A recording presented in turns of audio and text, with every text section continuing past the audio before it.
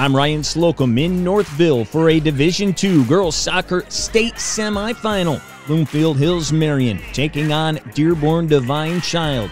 We'll pick it up in the 8th minute. Angelina Briggs looking to clear the ball out of the defensive zone. Ashton Lang comes down with the possession for the Falcons. She pushes toward the net. The junior fires a shot, but Isabel Toma leaps and gets a hand on it for the save.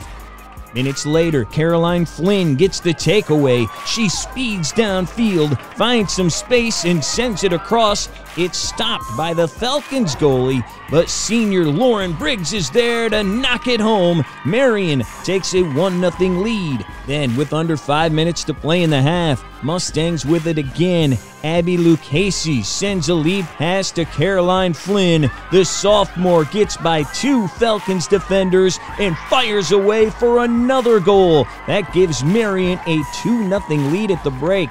Jump ahead with 10 minutes remaining on the clock.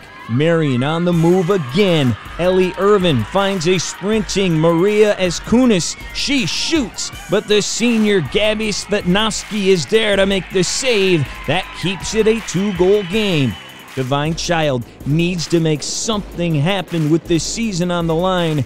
Anna Badoli sends it towards the net, finding her teammate Morgan Stack, who tries to cut the lead in half, but Toma is there to keep them off the board. Then the senior Eskunis on the breakaway, and this time she finds the back of the net, and that would seal the deal. Bloomfield Hills Marian shuts out Divine Child 3-0. The Mustangs advance to the Division II state championship game against Spring Lake, looking for their 9th state title in program history.